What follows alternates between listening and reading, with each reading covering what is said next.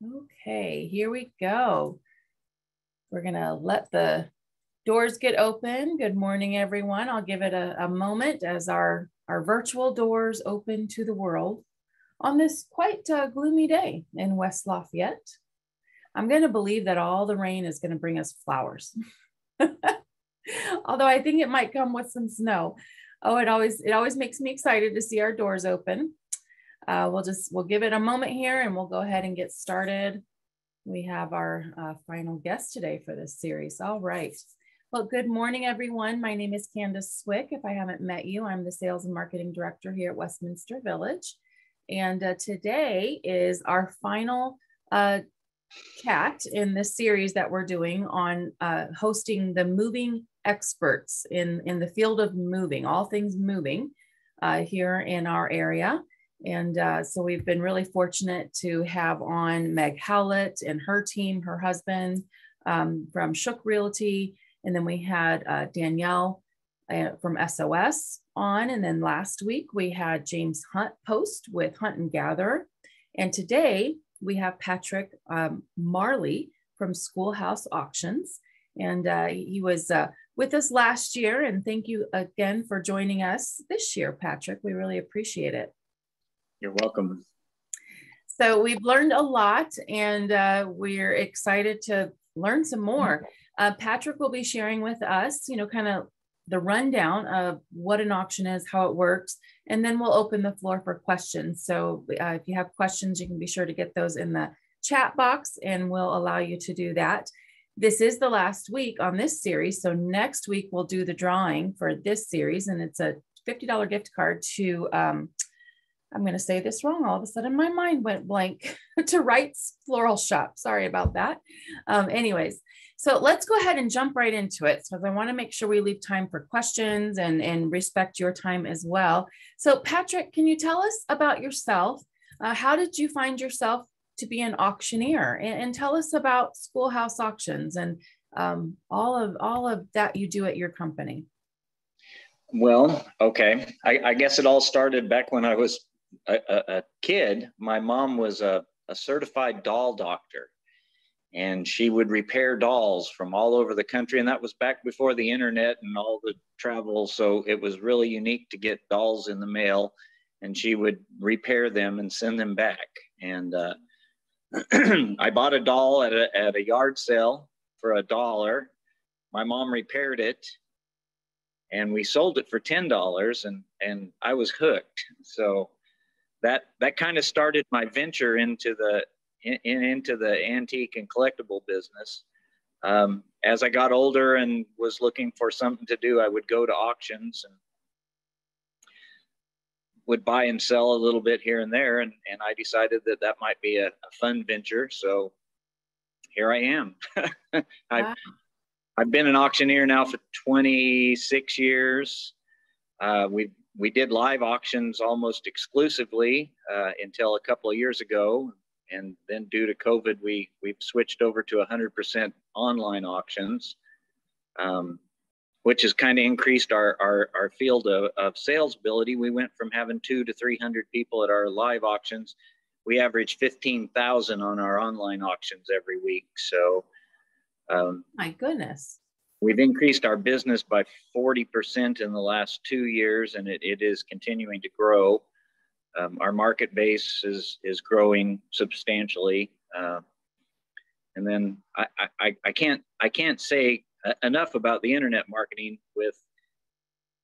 With good items, they tend to get out there and we tend to get pretty good money for those things. So that's about the size of it. I bought an old school up in Yeoman, Indiana, and I've converted it into a home. I have a home. I have 5 apartments that I rent out in it. And then we also have our auction facility. We have 8 acres of storage, and it's quite the little venture now. So it started out as a dump, but it's not that way any longer. So that's where Schoolhouse Auctions, the name comes from. It's an actual old schoolhouse. It is an actual school. It was built in 1916. In the 1950s, they added the gymnasium and a wing onto it. The gymnasium is where we held our live auctions. That's where we still set up for our online auctions. Very interesting. in the wing, we have, of course, the apartments.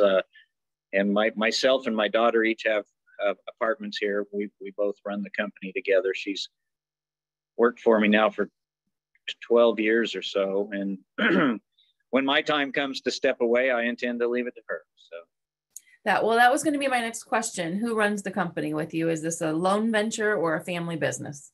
It's a family business. There are two of us, myself, and I guess I'm still in charge. But I defer to her a lot. She has a lot of knowledge, a lot of skills with jewelry and some of the things that the ladies tend to like. She's learned a lot and can deal with those kind of things. And then we just kind of run it together. And like I say, when I do leave, whether it's this earth or this business, she'll continue to have it and run it. And hopefully it'll last for hundreds of years. I don't know. So can you tell us, Patrick, how does it work with a client? Can you take us from the point of someone reaching out to you and who might reach out to you to that finish point of being completed? Okay, well, we have the ability to help anybody in any situation. We can sell from one item for someone to whole households and complete businesses. So we try to cater to our clients' needs. Everybody has a little bit different need. If you need us to come and pick up just a few items because you're moving or downsizing and you have only a few, we're capable of doing that quite easily. If you need someone to come and help you evaluate and do a whole estate and an entire household, we're capable of doing that. Once we've made the choice as to what you need, it really works the same, whether you have one item or a complete household. We'll either pick it up and bring it to our facility. We sell everything online, so you have the ability to actually track your items. You can go right on to our sales and watch your item sale. Once we've sold the item, you'll get a printout along with a check within about a week of what everything sold for and how much you got. A lot of people like the ability to watch it online. It can be scary, but it can also be fun. The online auctions work similar to a live auction, as in we get bids in the first few minutes, and then it kind of sets dormant until towards the end, and then it can get really exciting. We've sat and watched auctions gain thousands and thousands of dollars just in the last hour. So it can be fun if you're of a mind and open-minded enough to watch it. Some people don't like to watch it because they don't want to see their memories sold, but it is a pretty fun way to go. So how long does an online auction last? We run our auctions, our regular weekly auctions. We get them loaded up Friday night and they close out on Monday nights. Okay. If we do an on-site, which we have the ability to come to your place, if we can come to your house or your business and do everything from there. Those will run usually a day or two longer because we'll get them up early before Friday, and then we would run them. Usually they run from Thursday to Tuesday. But it still works the same. Once the sale closes out, we'll have a pickup day. Like Tuesdays are our pickup days here in Yeoman. So we'll have 200 people coming on average to pick their items up. We do a lot of shipping. We'll ship out 30 to 40 packages every week. We literally send stuff all over the world. And we get some of the weirdest things. Last night, we had a Beavis and Butthead statue or a little figure from the 90s, if you all remember Beavis and Butthead, sold for $85, and we're going to ship it out. Now, who'd have thought that? That's interesting. Yes. Yeah, that is interesting. How do you market your sales, your auctions? We do a lot of internet marketing. Of course, we're signed up with Go to Auctions, gotoauctions.com, which is a good one. We have our own Facebook page. We have our own website that we do a buku marketing through that.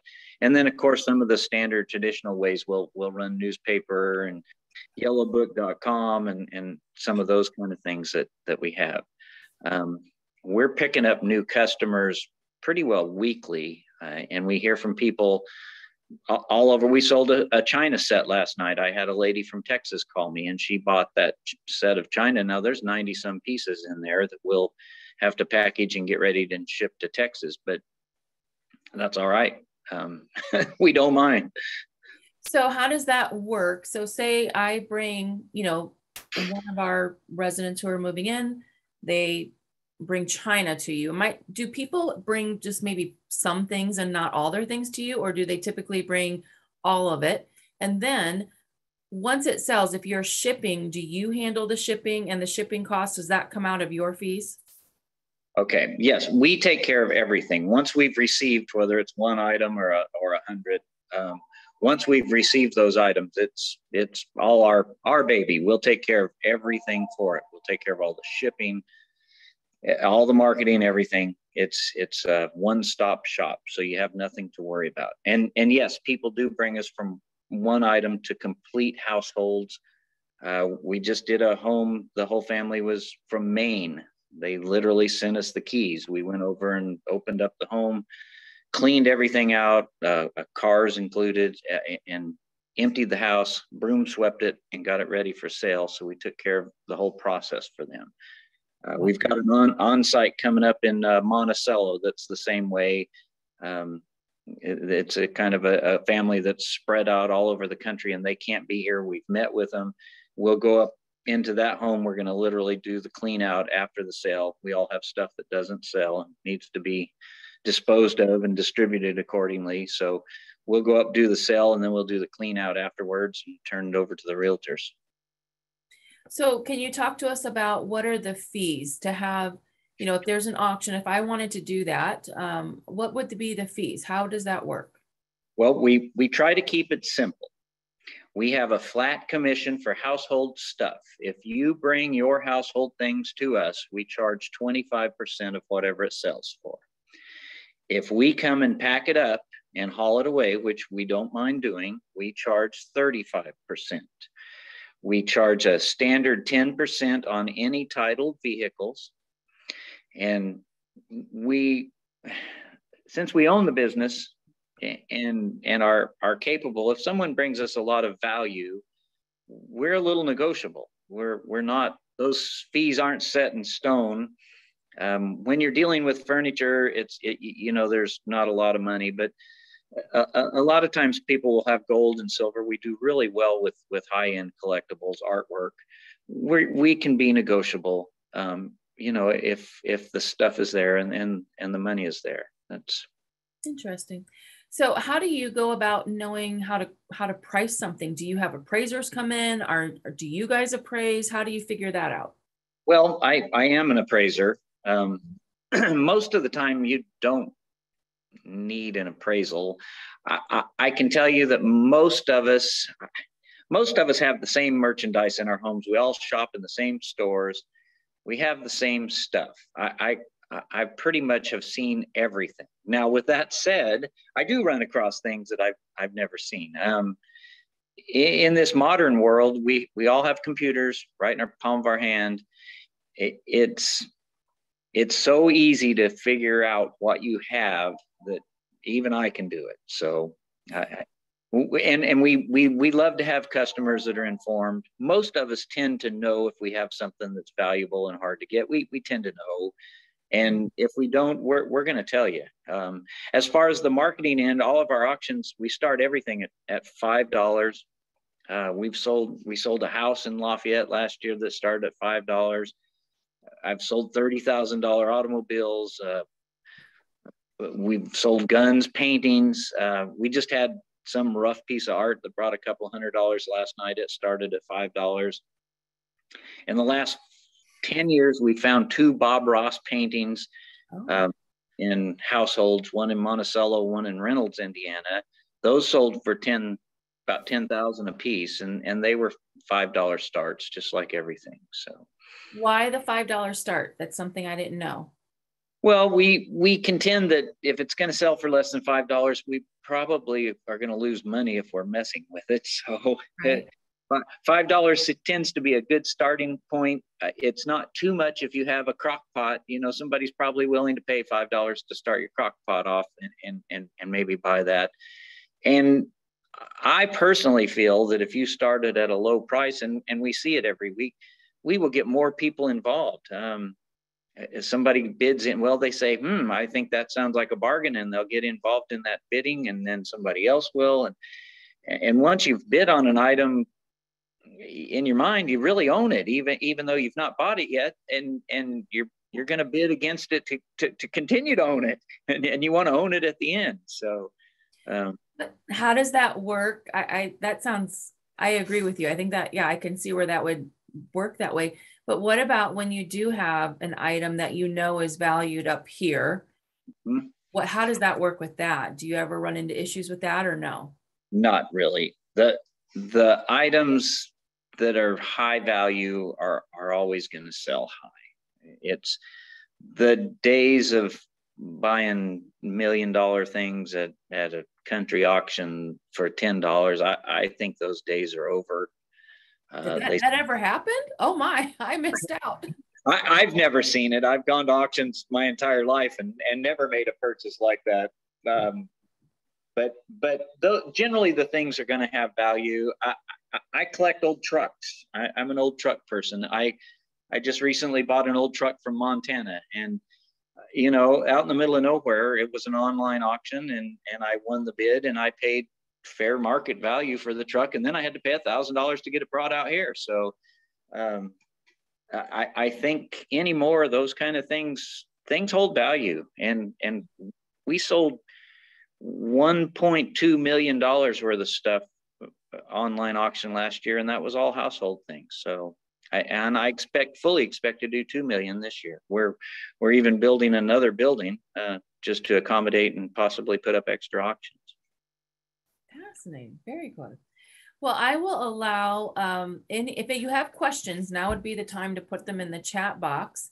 And while we're giving folks a moment to, if they have any questions, we'll go ahead and go over to Trisha to get some updates for her. I will remind you, I will send out a recording of this, and I'll also send out Patrick's information so that we can be sure to get that to you if you want to reach out to him. So Trisha, what do you have for us today? Have I heard Westminster is open up to visitors? The pub is open to visitors on weekends as well. A little birdie told us that they will likely be opening soon for lunch daily. They also have a new menu, and you can check it out on our website under dining. We are planning an event next month on March 30th to share the 8 dimensions of wellness and how they can be applied to your life and wellness. Stay tuned for details. And as always, if you like Westminster Village, leave us a review on Facebook or Google. Thank you. I'm really looking forward to that event. So we follow the 8 dimensions of wellness here at Westminster Village. It's kind of a guide to where we fit in any activities, wellness checks, the Live Well Center, all of that, dining, all of those things kind of fall under those 8 dimensions of wellness. So we thought we would do an event to highlight that and educate people about what those dimensions are and how they can be utilized in different aspects of your life. So that'll be a neat event. It'll be very participatory. So it'll be where you're actually participating in different things. So I'm excited to share with that. In fact, our next Village Chat series leading up to that, we're going to be highlighting that. So we have a health and wellness navigator here at Westminster Village, Jill Hunt. She will be our guest next week to kick that off and give us some education about the 8 dimensions of wellness and to just kind of give us that overview. And then we'll be going into having guests on to teach on different parts of it leading up to that event. So that'll be fun. And then of course, next week we'll do the drawing for the Wright's Floral Shop. But that is, did anybody have, oh, we have some questions. All right, here we go. Okay, Patrick. Yes. Let's start with, okay, so Lucy wants to know what is the contact number and information for your online auction. I can send that out via email to everyone who's in this group, so we can take care of that piece. And then I have another question. Do antiques have any value now? And are there any in particular that have more value than others? Okay, yes, the antique market has taken some hits, especially after the market crash of '08. People kind of got away from some of the things. We've seen some trends upward with the furniture. Furniture end is coming back. We have tremendous luck with some of the China market is down, but we tend to do really well, especially with the online on the China market. Not saying it's going to be what it was 20 years ago, but a lot of things are starting to trend upwards a little bit. It's still a little harder to sell some of the large furniture pieces. The kids today are decorating with smaller stuff. If it came from Pier 1 and IKEA, they tend to love it. I can't understand that, but that's how it is. So. But we do and can evaluate anything for people, and we offer that as a free service. We would be more than happy to meet with somebody. People send us pictures or questions all the time, and we're more than happy to discuss things with folks at any time. Well, that's good to know. All right, next question. Excuse me. How do you vet? This is someone who wants to know how to go about vetting an auctioneer if they don't live in our area and can't have you. Well, they're going to want to check with their local auctioneers association. Every state has an auctioneers association. That's the first place to go to. Check with them. They'll have a list of quality auctioneers, people that have been around the business and understand it and know it. That's my first and foremost recommendation. And also, if they have a local auctioneer, give them a call. They may know somebody. We all refer each other, and in this modern, interweb based age, we have a lot of contacts. Most of us know people in other states and can recommend people. So very good. Well, thank you, Patrick. I really appreciate your time with us today. Oh, wait, got another one. All right. This is someone who says they have a truckload of stuff. Truck 27, not old, Mazda built by Ford. Can he bring to you? And what is the process of that? Give us a call. Set a time and a date. We're pretty flexible. As I said before, my daughter and I both live here on site. So we're pretty flexible as far as receiving goods and items. The only day that we don't like to take things is Tuesday, because that's our pickup day. However, if you're bringing us a vehicle, you will need a clear title, and then just show up with things. We have a consignment contract that we'll fill out. We'll take care of everything for you. We'll unload it. We'll give you a big old smile and send you on your way. Very good. Well, like I said, I'll be sure to include all of the contact information for Patrick and his team in the email with the recording later on today. If there's no other questions, I think that's all we have for the day. Thank you so much, Patrick. We appreciate your time. Okay, thank you for having me. You're welcome. We'll see you later. Bye-bye. Bye.